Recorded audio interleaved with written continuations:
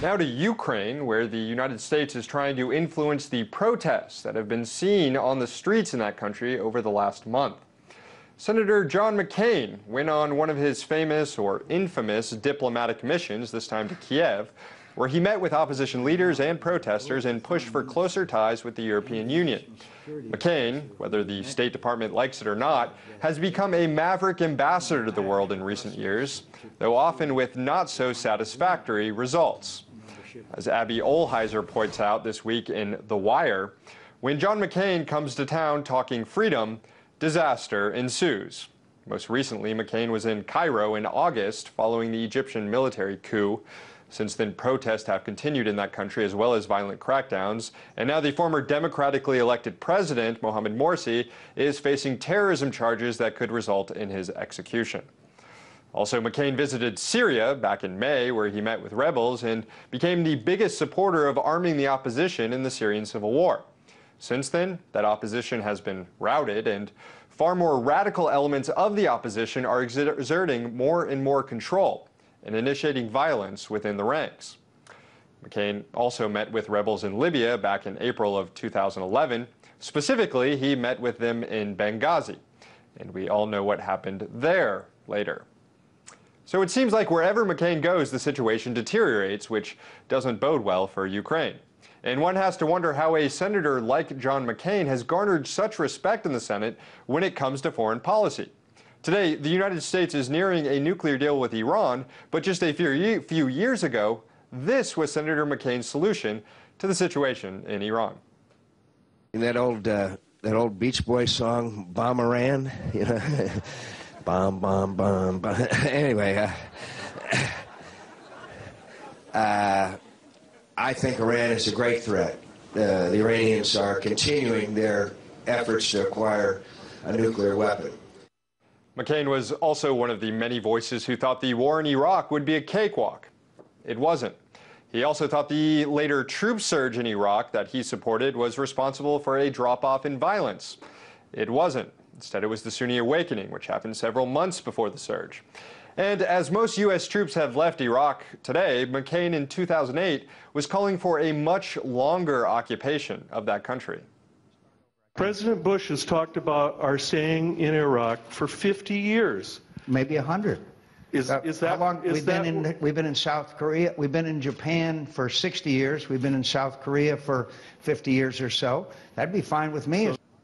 So the question is, why is John McCain's interventionist foreign policy, which is subscribed to by many elected lawmakers, still taken seriously?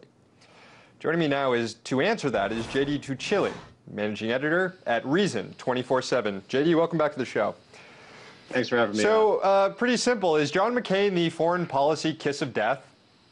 Yeah, I would say pretty much so. I mean, if nothing else, he goes into a country, he opens his mouth, and he gives local authoritarian regimes great cover to say they're local nationalists. Look, I'm being leaned on by the U.S. You know, this is what's happening. Obviously, we don't want to go in McCain's direction. Even when he's right by accident, he does it in the wrong way. He's a bull in a china shop. So he does enormous damage, I think, around the world. Well, McCain isn't the only one who sort of subscribes to this belief. Lindsey Graham is with him on a lot of these issues, and Connecticut's Democratic Senator Chris Murphy went with McCain to Ukraine this week. How is this hyper-interventionist ideology still legitimized despite its disastrous effects that we've seen over the last several years? Because more than anything, it plays to the local TV audience. I mean, it plays to the media in the United States. I'm not even sure that it's intended to have an effect on the international stage, and certainly it's counterproductive in many cases on the international stage. However, it makes headlines. You and I are talking about him, and that gets the politicians in front of the camera, it gets them into newsprint, and that may be the end goal for at least a couple of these guys anyway. When it comes to Ukraine specifically, McCain has aligned himself with an opposition party and a leader that has some questionable nationalist, anti-Semitic past.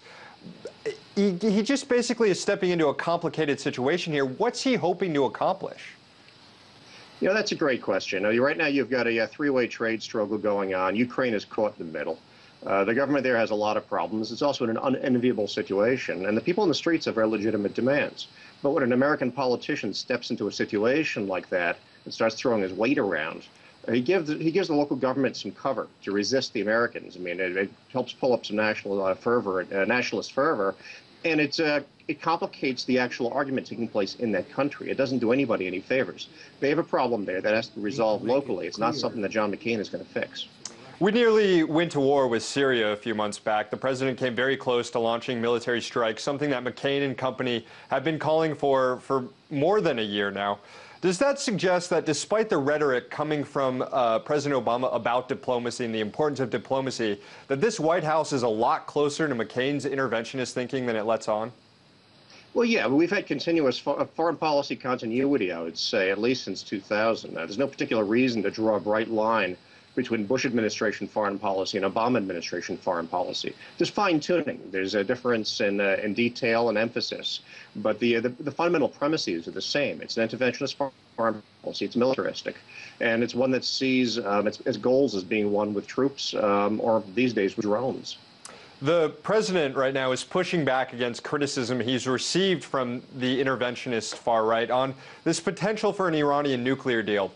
But this deal wouldn't have been possible had the president gone through with military strikes in Syria. Isn't that right?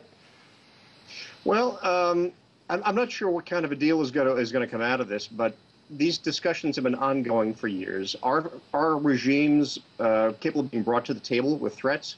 Of course they are. Does that mean that you're achieving your end goals with threats, that the people on the ground, the people in the streets are better off at the end of the day because you've threatened, you've shipped weapons? That, I think, is more complicated. We look at these international conferences and whether the pressure is brought by interventionists of the right and the left, because this tends to be a shared fetish. The end result tends to be something that hits the headlines with politicians meeting, but the people who actually suffer tend to be a little more anonymous, and those are the people in the streets and on the ground. JD, if a decade of war that we've seen increasing extremism, so we've gone on this war on terror for more than 10 years, and as a result we've seen an increase in extremism, the loss of huge amounts of treasure, the amount of money we've thrown into this war on terror and intervention. If all of this isn't enough to stop the interventionists when they go out there and call for us to go into another country, then what will? What will it take for people like John McCain and Lindsey Graham to see error in their ways? Pushing them aside. There's no way people who have based their careers on this type of policy, this kind of goal, are going to renounce it, decide that it's, or rarely are they going to renounce it, decide that they've been in error for decades. They're going to be pushed aside. We have spent a vast amount of money. We spend currently somewhere around the 40% of total military spending on the planet comes from this country.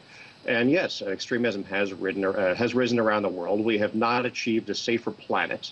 I would say the foreign policy that we've been pursuing has failed. They're not going to admit that, though. We need to sweep them aside and put different people in place to implement a different foreign policy. JD Tuccilli, managing editor at Reason 24/7. Thank you. Thank you.